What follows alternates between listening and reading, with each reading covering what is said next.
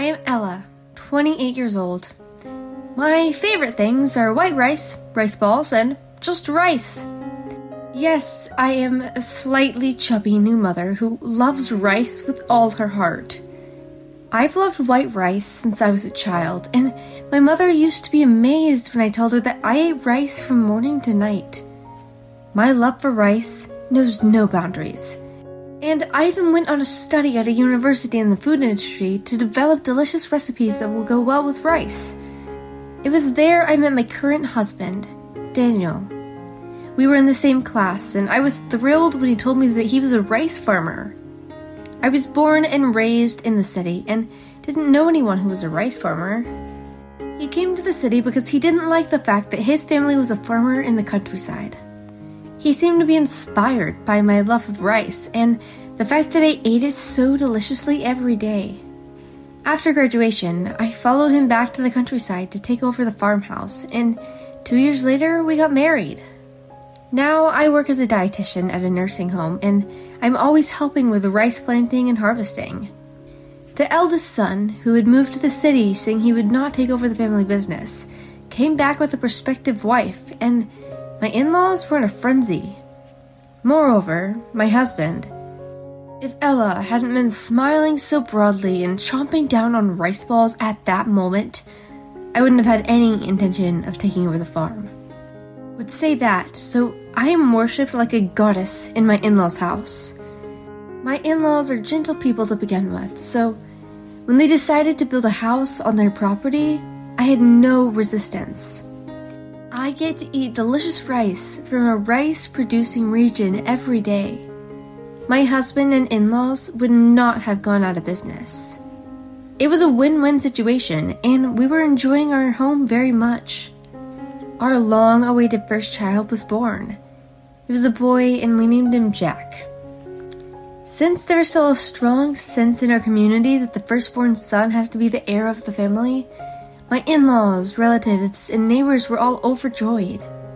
Having my beloved husband's child and being blessed by so many people made my days the happiest of my life. My son, who was loved by everyone around me, turned 4 months old. So I decided to go to the health center for a checkup. I was surrounded by babies the same age as my son, and I was excited to think that one day children would become friends with Jack. As I waited for my turn to see the doctor, chatting happily with the kind-looking mother sitting next to me, I suddenly heard a voice above my head. "Where did you buy those luxury brand clothes?" "What?" I looked up towards the voice and saw a woman with long hair looking down at me and my son. I was puzzled by the sudden question without any form of greeting, but she seemed to be the same new mother and answered with a smile. "Well, my mother-in-law bought it for me, so I don't know." She wiggled her thin eyebrows at my answer. "Wow, your mother-in-law dictates what you wear? That must be tough." "What? Really?" I did hear about a friend of mine who was having trouble with her mother-in-law buying clothes for her, but I was grateful because I'm not that particular and my mother-in-law has good taste. I didn't even know these clothes were a luxury brand in the first place. I felt uncomfortable as she stared at me with her eyes as if she was trying to decide what to wear. I was wondering whether I should leave my seat by pretending to change a diaper when she said to me, "I'll take those clothes off your hand." "What?" I was so confused I didn't know what she meant, but she started to take off my son's clothes. Hey, what are you doing?" She was blatantly miffed when I hurriedly picked up my son into my arms. "You don't want the clothes your mother-in-law bought for you, so I'm gonna take them." "Huh? No thanks. In the first place, if I give you the clothes he's wearing now, what is my son supposed to wear home? Why don't you just wrap a towel around him and go home? Don't worry, it's not that cold today." "No way am I doing that." She was saying something crazy as if it was a matter of course, and my head was in a turmoil. Still, I tried my best to protect my son from getting hurt. "Maria, what's wrong?" A public health nurse, hearing the commotion, came between us with calm movements. "If there's anything bothering you, I'm here to listen. Please, come this way." The nurse gently but firmly led her to another room. Maria, as she was called, clicked her tongue and was taken away by the nurse. "Are you okay?" Yes. The woman next to me, whom I had been having a friendly conversation with earlier, looked at me with concern. Apparently, she had brought that nurse to the scene, and I thanked the woman. I wiped away a cold sweat, thinking about the crazy people in this world. The next day, when I thought such an unpleasant thing would never happen... Huh? What's wrong, Ella? As I was about to take in the laundry I had it hung out to dry in the evening, I'd noticed something odd. One of Jack's clothes was missing. The clothes of my son who had come for his checkup yesterday. I couldn't find that one of his clothing items, let alone the hanger. Oh no, maybe the wind blew it away. I'm sorry, but you bought it for my son, too. My mother-in-law soothed me with a smile, and I was feeling down. It's okay. I have another chance to buy clothes for my grandson. Just kidding. I couldn't help but smile at my mother-in-law's playful and kind attitude, even though I'd been feeling down. I know, let's go shopping tomorrow. Let me know what you like. Okay. Thanks to my mother-in-law's concern, the case of my son's missing clothes was supposed to be resolved peacefully. However, 5 days later, my son's clothes went missing again. As it was a slightly expensive item my mother-in-law had recently bought for him, even my mother-in-law was suspicious, looking around the yard. Still, we couldn't make a big deal out of the loss of 2 pieces of clothing, so we did nothing about it. 3 days later, after lunch, while dealing with a delivery service, we suddenly looked around the entrance and realized what had happened. The day before, we had been caught in a rainstorm while taking a walk and we could not find our stroller, which was supposed to be drying out on the porch. Miss Julia, do you know what happened to the stroller? What? No, I don't. That's weird. The stroller was also a gift from my mother-in-law. Moreover, it was a sturdy and stable foreign brand so that my son could go out with peace of mind.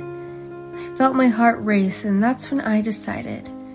I was convinced that both the baby clothes and the stroller had been stolen. Whoever it was had stolen my precious son's things. I was boiling with anger. I'm reporting this to the police. As I was taking out my phone, my mother-in-law stopped me. Calling the police over a missing stroller is crazy. But the stroller and the clothes are precious things that you bought for my son. I knew what she did. My mother-in-law used the computer, which she's not good at using, to gather information when buying baby items. I know that she was truly happy about the birth of my son, and that she took good care of my body and gave me good things. I will never forgive anyone who tramples on my mother-in-law's goodwill. Ella! My mother-in-law stared at me and sighed, troubled and happy. All right, but don't contact the police. But, as if to calm me down, she says, a missing stroller won't get the police to make a move. I'll find the culprit more efficiently. You go take a nap with Jack. After saying this, my mother-in-law picked up her address book and began making phone calls. Listening to the leaked conversation, I couldn't help but be impressed by my mother-in-law's acting ability and skillful speech. Surely, in the countryside, we might not be able to find the culprit this way. As I predicted, the culprit was easily found 3 days later. My mother-in-law thought it was someone who lived nearby, judging by the manner of theft. So my mother-in-law's only action was to make tearful phone calls to the wives in the neighborhood to complain about the damage that was caused. With that, the wives all worked together to gather information. The neighborhood's high opinion of me as a wife who came to the city and did not mind taking care of the rice paddies led me to a powerful response. Well, maybe they're just amused onlookers, but my mother-in-law made a lot of phone calls. By the end of the day, the information had spread throughout the entire neighborhood association, and one of the wives gave me a valuable eyewitness report that she had seen a similar stroller in a neighboring town. Based on this information, we questioned the farmer's wife, who lived in the next town, and she admitted to the crime. The network in the countryside is quite frightening. I was then surprised by a woman who visited our house with a baby stroller accompanied by her husband. She was the woman who had tried to rip off my son's clothes at his 4-month checkup. Apparently, she had followed me home after the checkup while pushing the stroller. I was shocked by the abnormality of being obsessed with someone you have only spoken to once, and horrified at the fact that such a person knew about our house. Her husband was trying his best to apologize, but she was looking as if she were flustered. Did you steal the clothes too? Hey, you even stole clothes? Her husband is pale, but she doesn't even change her expression. What? I only took it because she looked like she didn't want it, she said. Of course I want them. The clothes and the stroller are precious things given to me by my mother-in-law. I don't like that kind of attitude. Huh? She stared at me with hatred in her dead eyes until a moment ago. You're so obsessed with your mother-in-law. You live with her in the countryside because you're poor, aren't you? Don't you have any pride? Huh? My mother-in-law put her hand on my shoulder. I was about to start a fight with her because of her rude attitude. Please, take that stroller home. I will buy a new one for my grandson. I will forward you the bill, she says. What? I brought it all the way here. What are you talking about? Ignoring her rant, my mother-in-law spoke to Maria's husband. Sir, your wife seems to have very sticky fingers. This isn't the first time she's stolen something, is it? What? The blood quickly drained from her husband's face. I heard all about it. I heard you guys were living in this city, but you suddenly moved here as if you were running away. My mother-in-law pointed out a definite fact. Oh no. Her face also turned bloodthirsty. You thought that in the countryside, people would forgive you for a little indiscretion, didn't you? But you know the countryside is scary. Prepare yourself. The two of them were blandly flabbergasted by my mother-in-law, who approached them quietly and unobtrusively, but without averting her eyes, and ran off as if to get away. Miss Julia, how much do you know about the couple? I asked my mother-in-law. She said she quit her part-time job before coming in here because of her pregnancy, but was fired for skimming money from the co-workers in the cash register. She said something she did similar at her husband's company's house and moved away to escape.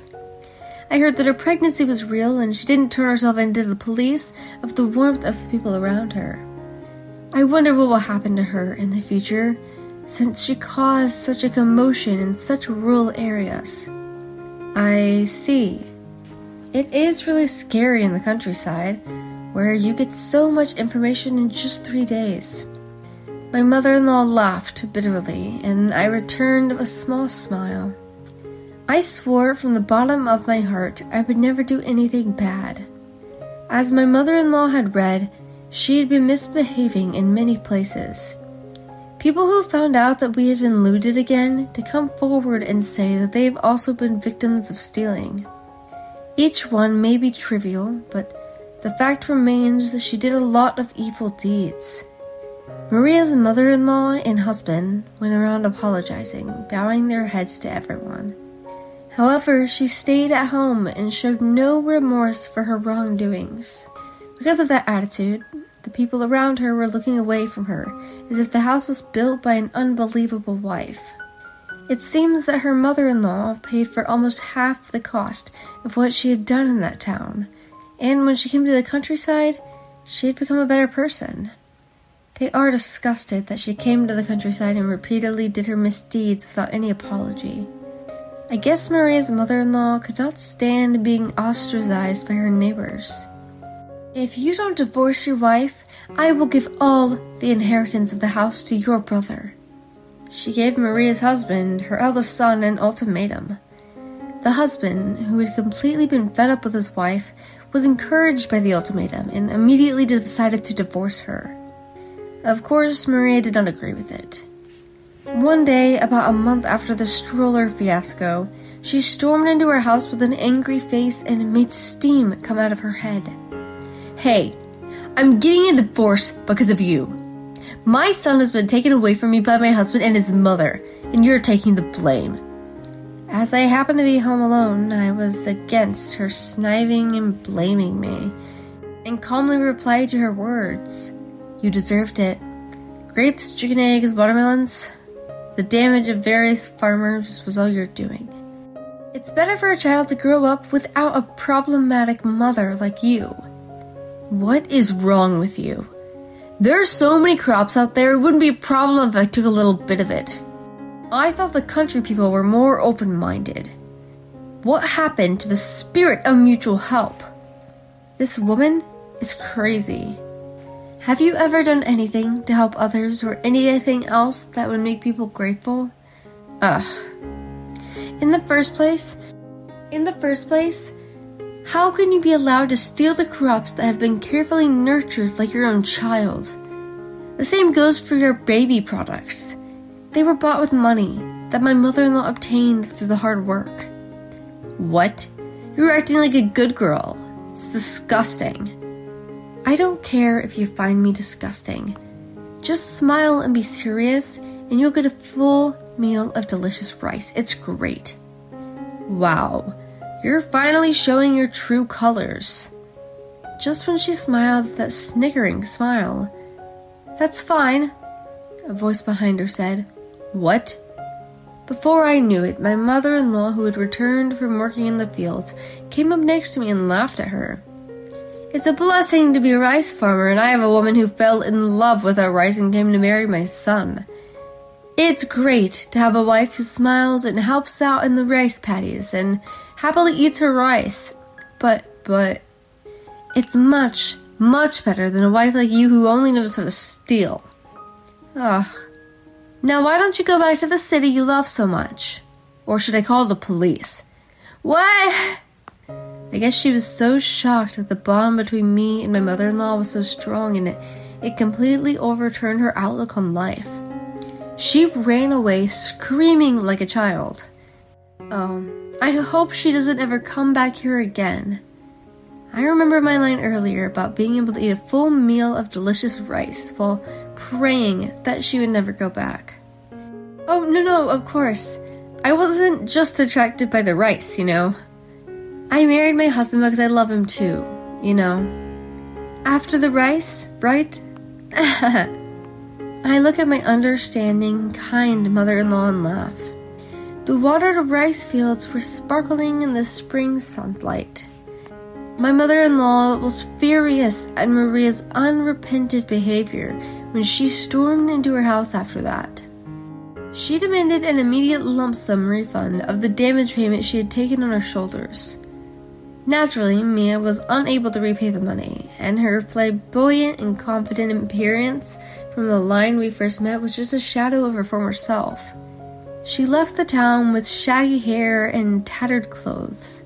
She would probably end up living a life of debauchery, working in some bar somewhere in the middle of nowhere. 5 months have passed since then, and it is time to take our son, who gradually switched from baby food to regular food.